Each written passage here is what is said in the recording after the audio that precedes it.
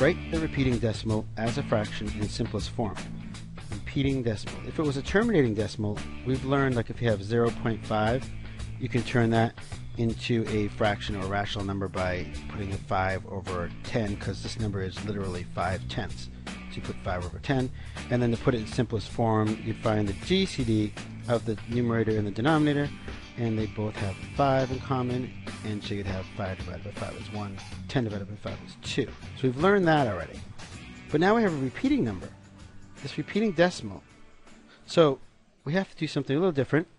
This number is really actually 0.272727 and so on, because that bar right here tells us that these two digits continue on and on. So here's what we can do. So I can call this x, and then I can actually multiply both sides of this by a power of 10. In this case, I'm going to use 100 because there's two digits that are repeating. So 100 times x is 100x, and then 0.272727 and so on times 100.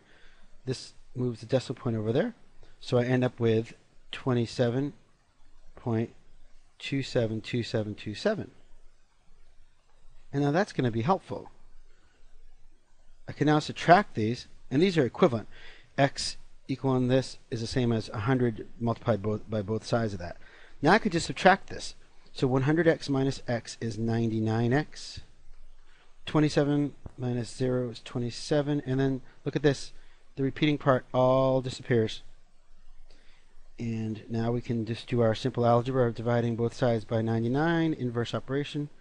And we have x equals 27 over 99. We now need to find the GCD of the numerator and denominator, and I see that they both have a 9. So I have 27 divided by 9, which is 3. 99 divided by 9, which is 11. And there we go. Our answer would be x equals 3/11. So if you were to take the fraction 3/11 and convert it to a decimal, you would get this repeating answer. If I had different amounts of digits that were repeating, we'll take a look at those in other examples later on. Thank you.